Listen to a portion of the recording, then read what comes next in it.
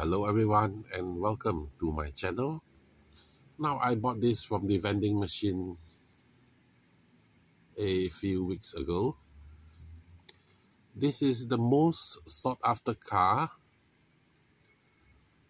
after the Datsun 510 because this Nissan Maxima drift car is the modern equivalent to the Datsun wagon.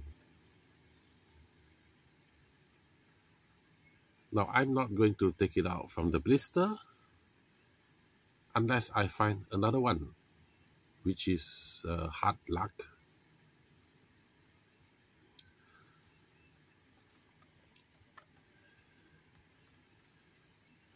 But there are a few complaints. First, no rear lights detail, and there's an ugly pillar inside. There is no rear bumper. Because this is a drift car, they have removed it. So it's no bumper is accurate. No front lights detail. You see the orange signal, two headlights left, two headlights on the right, but there's nothing. So at least if I open this blister, silver marker pen for the headlights, orange for the corner lights, and some black marking for the grille in front.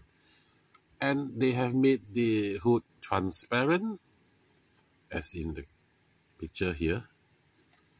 But they didn't put details of the engine. It's all black. Anyway, even with all the flaws, this is a nice casting.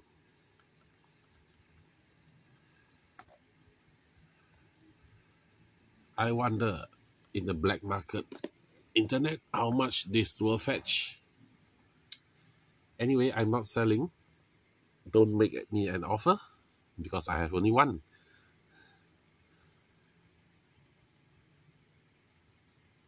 Thank you for watching. Don't forget to like and subscribe.